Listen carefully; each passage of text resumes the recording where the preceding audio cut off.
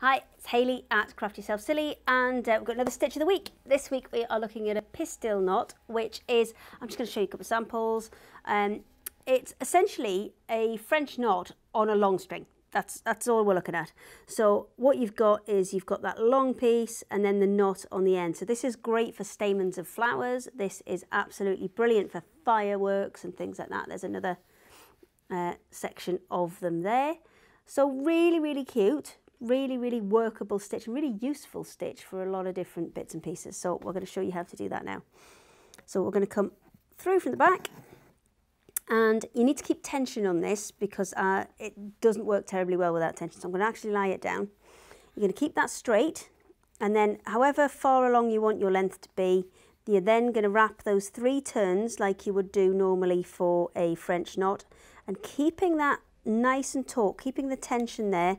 You're then going to pull it back through to the other side. A bit too much tension. There we go. And let it just keep that on as much as you can.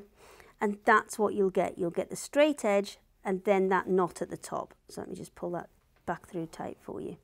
So let's do a second one. I'll take it back down to the base as if we were doing some stamens for flowers. I'm going to pull it up again.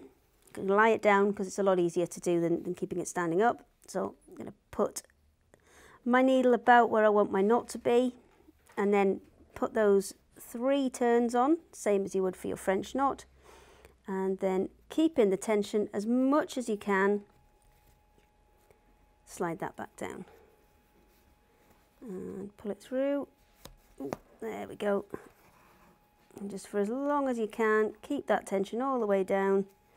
And that's what will create that pistil knot for you. So that can be found in the Intermediate Knots Stitch-onary. Lots and lots of fun stitches, knots that you would not normally see in there, and really useful ones for all types of embroidery.